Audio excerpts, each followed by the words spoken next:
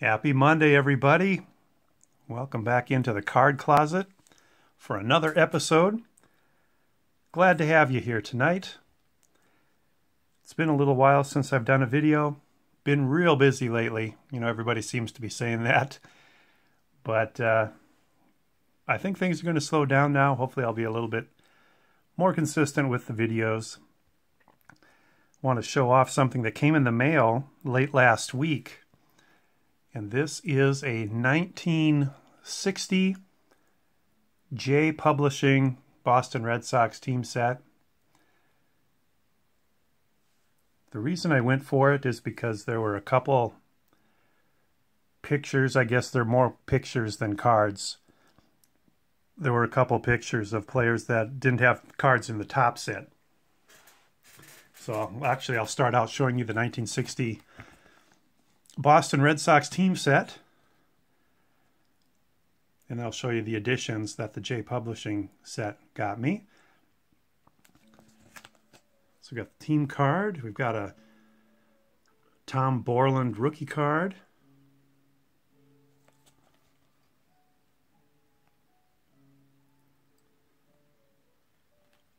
One thing I like about this era was this logo that the Red Sox had with that little red sock holding the baseball bat. I always thought those were kind of cool. 1960s got the landscape alignment of the cards. There's Pumpsy Green's rookie card.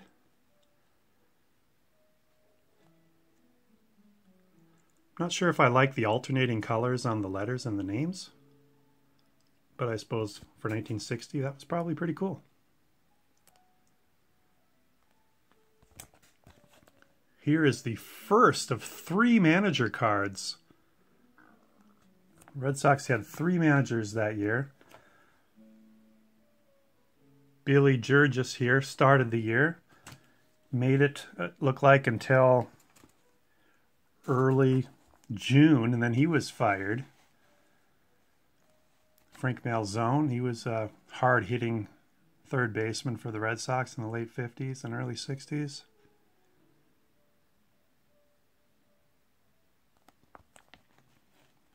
Would love to hear in the comments if you like this design.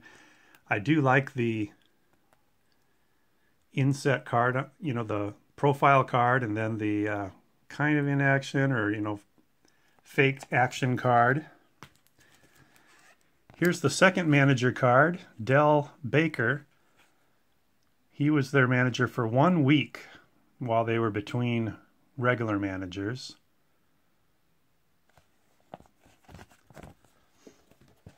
Here's Bobby Thompson. Yes, that Bobby Thompson played for the Boston Red Sox that year. That's what the back of the cards look like. Gives their season statistics along with their lifetime statistics. A little cartoon.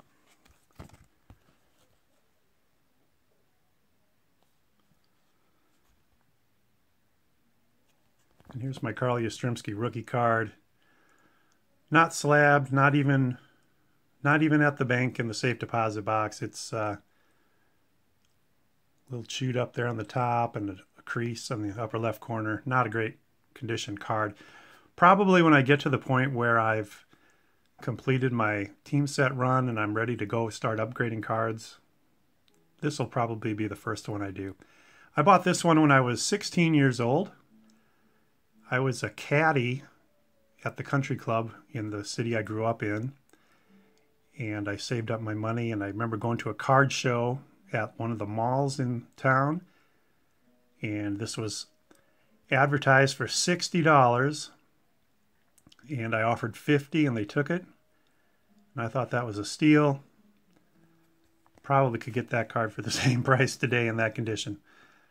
Frank Malzone. All-Star card. And then, by buying the J Publishing set, I was able to pick up some additional players. Most of these are already in the Topps set over here, so they will be available for trade.